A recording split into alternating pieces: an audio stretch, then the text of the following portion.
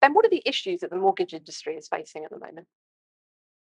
Quite a few at the moment. It's still going along quite well, but if you talk to an advisor at the moment, they're finding it very difficult with a few things. One, placing cases because of the interest rate changes, which if we go back a decade and a half, not that unusual. Currently, very unusual, and people are coping with that in new ways, and that's been quite stressful, I think, for consumers and advisors in the industry as a whole this year. I think the biggest and most painful point at the moment is pipelines aren't paying out quickly.